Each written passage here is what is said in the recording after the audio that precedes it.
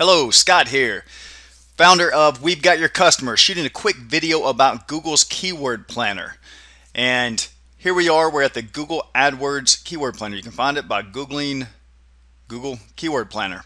And you must have an AdWords account in order to see this information. This is a great alternative to the paid tools that are out there. If you're on a budget and or you don't need the extra metrics that help save you some time in comparing different sites and seeing if a keyword is one that you should go after. A couple of the other videos that we've done cover how the tools can save you days or even weeks in searching out all the data that you need, and that can definitely be a huge time saver and worth it if you need that. If you just need something basic to find out how many searches there are for a keyword, this won't give you as much the competition and won't break that down like the paid tools will. But this is a good place to start, like I said, especially if you're just getting started or if you're on an extreme budget. But be sure to check out the other videos as well. There's other tools that for as little as 50 cents a day can give you some very, very valuable information. Enough about that. Let's jump right in here. Must be logged into your AdWords account. This is free. Just go on Google AdWords and set up your account if you don't have one already. You do not have to run campaigns and spend money with them to get this information. Although it is good to know that that is basically what this is built for. You don't have to use all the metrics and everything that are in here, just the ones for searching out your keyword if that's your intent. So let's go ahead and search for a keyword. I was actually going to come up with one on the fly, but I see here that flowers and used cars is already up here. So let's go with used cars. And this is some of the other information that I was mentioning. Make sure that if you're targeting the United States, then you have this in here. You can pick out other countries. You can choose whatever you want to down to the city level. However you want to target that is fine. Language, whether you're doing with Google. If you need to input any negative keywords, I usually leave everything pretty much the same. Just good to glance over this and make sure that everything's set up correctly.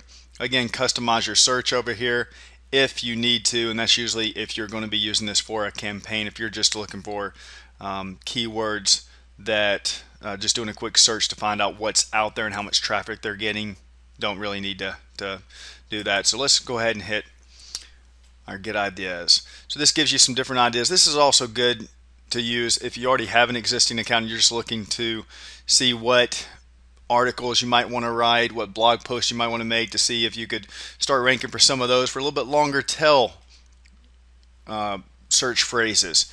So let me see, used cars.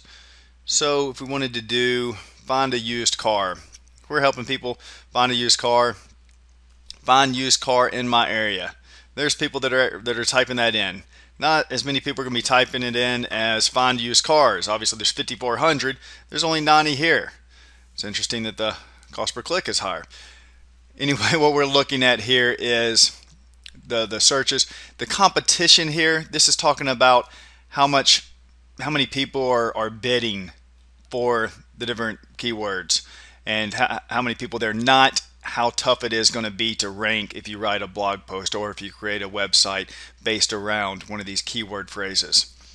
Another thing that is important to note here, read over this. This talks about what the actual average monthly searches means, and it does state on here that this is, we calculated the 12-month average of the number of searches for this exact keyword based on the location and search network targeting settings that you've selected. They've taken out the broad and the phrase match, and that's one of the biggest issues that I've seen with other SEO professionals, companies and individuals alone, both, that they were always targeting broad match search, and then they would go in and talk to clients and say, yeah, you're getting this number right here would probably be 540,000. And they go, oh yeah, you get up to number one, you're gonna have 540,000 people on your site. Not true. The exact match, a lot better metric on here. Same thing here. Somebody might go after find used cars in my area because that had 100 times and they thought they were getting 9,000 searches a month. And in actuality, there's only 90, and only a certain percentage of those are going to click on any site that's on the first page. So that's this kind of goes through how to come up with some longer tailed keywords to target. Let's go back and see what else we have. So any of these other ones that you wanted to go after, just go through, scale through. It'll give you some ideas. Some of them you'll use the exact ones. Some of them might give you ideas that you go back and jump over and start another search. One good thing to look at over here is some of the different ones that people are paying more for. That can be a good thing. You can start looking at that and maybe start up here at car warranty. Maybe you want to build a site around car warranty because people are willing to pay a higher cost per click. Always make sure that it makes sense. Make sure this passes the common sense rule though. So with this used car warranty, you can even get in here a little bit more extended warranty for used cars. There's a lot of people there. Maybe if you built a site around that, or you started doing some really high quality blog post around that keyword, that might be worth it if people are out there willing to pay $10 for a lead for somebody to click through. Not even for a lead, just for a click. So just something to keep in mind there. So that's kind of your ad group ideas. You've also got your keyword ideas here. Some of the same type information, and you can also sort this as well, and this will give you the keyword that's not grouped up into the ad group. So let's go back and look at a couple of the other things that you can do, a couple of other cool features that we have now.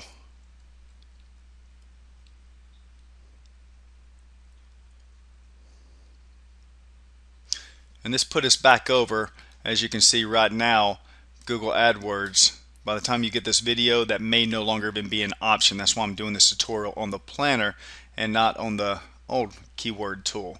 So enter or upload keywords to see how they perform. Here's where you can do your broad match, phrase match, and exact match. Exact match is what you always want to do.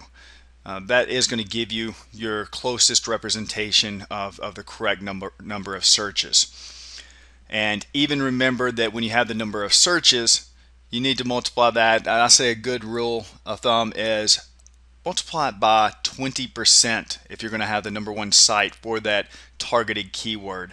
I know there's some tools out there that, I think there's one in 2006 that came out that everybody still quotes and uses, that says 42% for the #1 site and 21% or 20% for the #2, then down to 12, 10, and on down on the first page.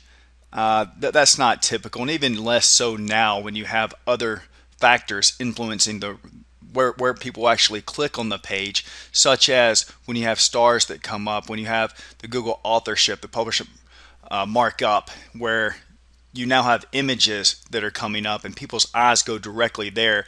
And so a lot of people now, if you have that on your site, if you've included that and it's showing up on the rankings, what they call the search engine ranking pages, the SERPs, when the top 10 results come up, and even if you're not #1, if you're number 3, 4, 5, doesn't matter if you're down there, but you have an image next to you, whether it's a video, whether it's in just an image, then the thumbnail image, then you can actually get more clicks through to your site even though you don't have that top position. So something very important to keep in mind, and I definitely recommend doing whatever you can to make yourself stand out. So that's some information here on this. Another really cool tool here, multiply keywords, keyword list, and I've used this with other tools, but now they have it included here. So it'd be nice if they actually included one where you could do it in reverse order to be able to check that out too. But you can take your keyword list here once it's generated, go back and enter or upload keywords to see how they perform, plug it back into here, or take it over to your keyword tool. Maybe you have a paid tool, and this is a quick way to generate your list that you want and be able to plug that in right away. So for this example, what do we have? Used cars. Let's do new cars, old car. I don't know if people go in there and search for old cars. But we'll do trucks. And list 2, maybe we do down here in Tampa, so maybe we do Tampa, Clearwater, St. Peters, if I can spell, St. Petersburg. And then we go over here, and you could even expand this again and put in Florida, FL. You can pick out a local area code, put in some information like that you want to, and this can give you a bunch of ideas. Then you get your estimates here, and this generated 36 keywords for us down here. So some kind of interesting information if you want to look at that. But now you've got your keyword list down through here. Allows you to come in and say we want to select all those selected keywords. We just do it on our exact match.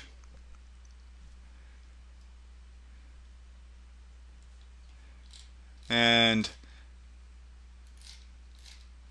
let me see, I don't have a bid in or daily budgets. They may not run anything else through here, but you can see as you go through that this will pull up the other information if that's what you wanted to use this for. Just for your basic keyword research though, this has everything that you need right here. So that just generated 36 that quick. So to recap real quick, great way if you're on a budget, if you just need to get some keywords, need to find something for blog post. One other note that I was thinking of just then is you can also reverse, and where we had new cars over here, you could actually put that in the second or the third column on the last page when it was multiplied out and get all these in reverse order as well. So just another quick note there. Back to the recap. Great if you're on a budget. Great initial place for finding keywords. I do highly recommend and use the tools 99% of the time over just using the keyword planner or the old keyword tool that I used to use, because it does get into more information. There's basically 5 things you need to really look at when it comes to keyword research. One, is it a subject that you're passionate about? If you're passionate about used cars and writing about them, and you're really knowledgeable, and you could just do that for free all day every day, and if you could get paid for it, then that's important, and it passes that test. You move on to the next one. Is it relevant? Well, if you build your site and it's a used car site and then you're writing information about the used cars, then yes, it's relevant. Next, traffic, and that's what we get here as well. How many clicks, how many average monthly clicks did it have? We had the page that we showed that showed you how many average monthly clicks you got, but the big one that we're missing is competition. Come back to that in just a second. The 5th one of those 5 is commerciality, and your average cost per click here definitely shows that. The other keyword tools do plug that in as well. Again, I sometimes use this to come back over and just make sure the keyword tools I'm using, a lot of them pull data from here, so I just want to keep them, make sure that they're honest, and make sure that there's no bugs in the system or anything, that the data is showing up that's similar. It's going to be interesting here with Google Planner, with them taking an average monthly, if the numbers are still going to match up exactly with the other tools. So definitely check that out as well, because you want to make sure that it passes the common sense test. That don't just take whatever keyword tools give you and say, hey, it's what the tool said, because you can spend days, weeks, months building websites or writing content around keywords that you shouldn't have been writing around just because there was a slight bug and it pulled the information in wrong. I've had it happen to me. It's not fun when you find that out. But back to the main factor that this doesn't cover for you is really the competition. That's where the tools are really, that's where they make their money, saving you the time of not targeting the wrong keywords. You're able to see, and it's not just the overall competition. Something could say, hey, if you got 50,000 results, the top 10.